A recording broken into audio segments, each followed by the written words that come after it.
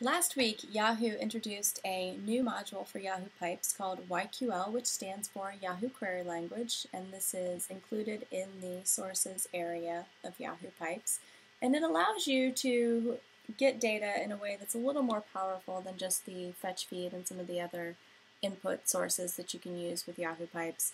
So this looks very much, as you can see, very much like a database select statement or a SQL statement.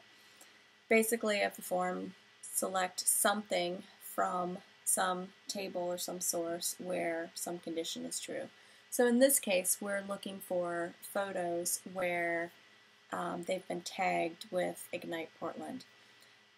Also, by default, Yahoo Query Language only gives you 10 results. So what you can do is you can add another number in parentheses, and you have to do this after each table where you're getting data. And you can, I found that with this query I could increase it to about 200 before I had performance issues, but in this case I'm increasing it to 20, so you'll probably need to tweak this value in your Yahoo queries.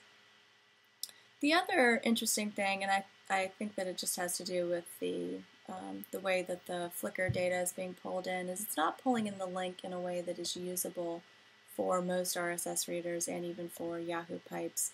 So we're going to have to rename the where they put the link to item.link, which is what Yahoo Pipes uses and what most RSS feeds use. So we'll connect that to the pipe output, click Save, and then we will run the pipe. And here we have a pipe using Yahoo Query Language as the source.